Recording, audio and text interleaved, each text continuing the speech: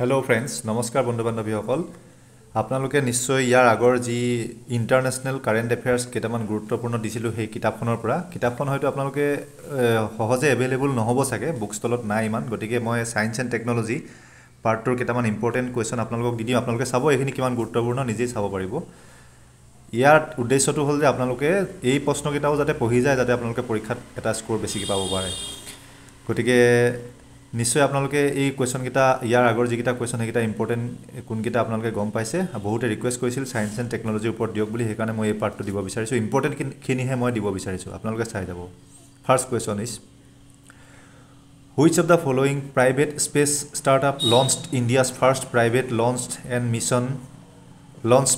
mission control center established within the ISRO campus at Satish Dhawan Space Center in Sriharikota Agnikul Cosmos এটুত কি কৈছে private launch pad কোনে প্ৰথম ইন্ডিয়াৰ হেই কৈছে অগ্নিকুল আৰু ইয়াৰ ওপৰত আৰু এটা কোৱেশ্চন আছে ইম্পৰ্টেন্ট হয় এটো ইন্ডিয়াৰ ফাৰ্স্ট হয় সো এটো ইম্পৰ্টেন্ট দুই নম্বৰটো চাব which country wants to establish its first base on the moon by 2028 and plans to power it by nuclear energy এটো চাইনা হয় নিউক্লিয়াৰ এনাৰ্জি মুনত প্ৰথম পাৱাৰ ষ্টেচন বনাব বিখোজিছে এটো মই ইম্পৰ্টেন্স দিয়া নাই next to whole which country launched the RH-20 sounding rocket RH-20 sounding rocket 3 number answer to ইয়াত দিয়া আছে B হয় 3 number to B হয় so India এটো কৰিছে which earth observation satellites launched by ISRO through PSLV C54 mission PSLV C54 mission to important হয়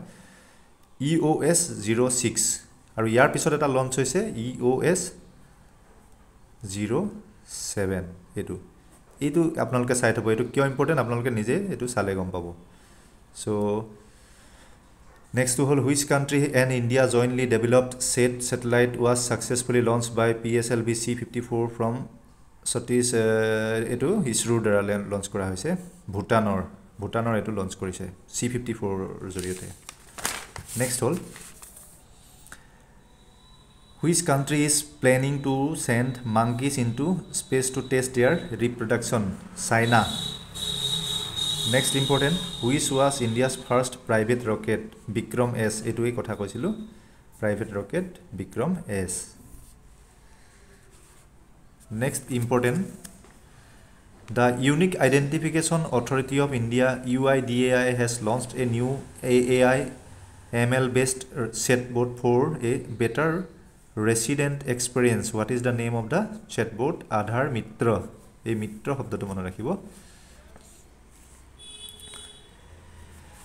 next important question which is the most powerful rocket ever launched from the earth as of November 2022 Falcon Heavy is the powerful rocket most powerful rocket Dragonfly, a recent project by NASA, was launched to explore which planet? Saturn. What is the name of the new generation medium-range ballistic missile which was recently test-fired? Agni Prime.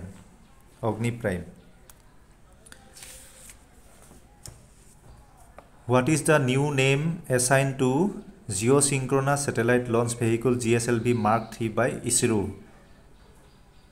LVM3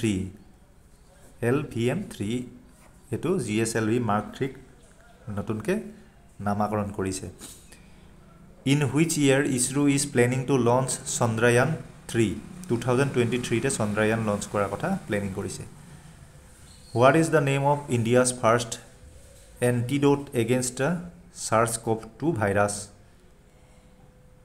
VinCoV-19 ISRO will launch which satellite constellation from GSLV Mark III from Satish Dhawan Space Center on October 23 এটো will কৈছিলে কিন্তু এতিয়া ইতিমধ্যে সৰি October 23 launch কৰিব ঠিকই কৈছে এটো এই বছৰ OneWeb GSLV Mark III জৰিয়তে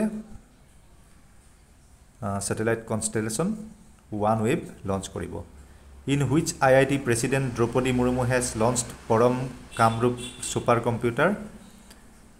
Kamrupa Supercomputer Facility IIT Guwahati very important Next, according to a study by the Stockholm International Peace Research Institute, among the 12 nations of the Indo-Pacific, where does India rank in terms of self-sufficient defense production? Fourth, নিজে সৈন্য সামগ্ৰী প্ৰস্তুত কৰাৰ ক্ষেত্ৰত ফোৰ্থত আছে India. What is the name of the Chandrayaan-2 orbiter's X-ray spectrometer class?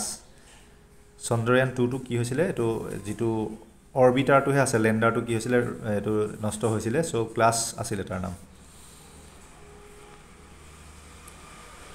Next important to hold, who has launched 5G services in India at the 6th edition of Indian Mobile Congress 2022? Narendra Modi, Pradhan Mantri. What is the name of the first made in India light combat helicopter inducted in Indian Air Force? Prasand. ইয়াতে এটো 63 টো এটো sub code launch কৰিছে এটো আপোনালোকে site হ'ব।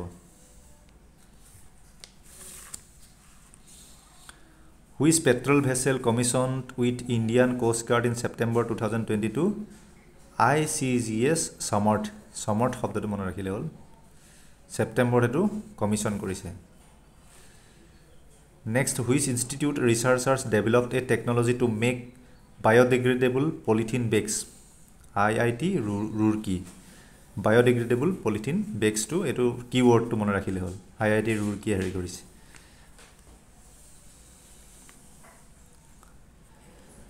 ইয়াতে বহুত আছে গোটেখিনি চালে তো বহুত সময় লাগি যায় সো এই ইম্পৰ্টেন্ট কিটাই আপোনালোকৰ কাৰণে আগবঢ়াই দিছো।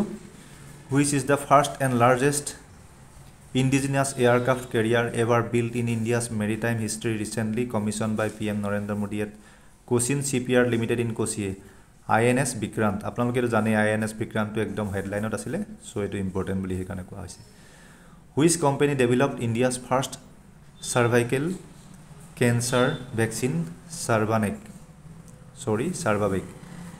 Serum Institute of India.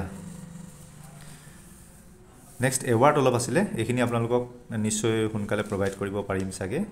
আপোনালোকে সায়েন্স এন্ড টেকনলজি পাৰ্টটো চাই লওক যদি ভাল পাইছে আপোনালোকে যদি কামত আহে বুলি ভাবে আপোনালোকে কমেন্টছত ক'ব তেতিয়া মই আৰু আগবঢ়াই দিম আৰু যদি আপোনালোকৰ এইটা ইমান ইম্পৰ্টেন্ট নহয় বুলি ভাবে তেতিয়া হলে আপোনালোকে নিজে এটো বেলেগ বেলেগ ধৰণৰ হেৰিয়ৰ পৰা চাব পাৰে আৰু কিতাপখন পাৰিলে সংগ্ৰহ কৰি ল'ব আৰু বিভিন্ন ধৰণৰ জিকে আছে কিন্তু এইকিটা বহুত গুৰুত্বপূৰ্ণ কাৰেন্ট এফেয়াৰ্স আমাৰ বুলিৰে সো ভিডিওটো আপোনালোকে শেষলৈকে চাই আপোনালোকে উপকৃত হলে আমিও সন্তুষ্ট হ'ম so thank you very mass friends.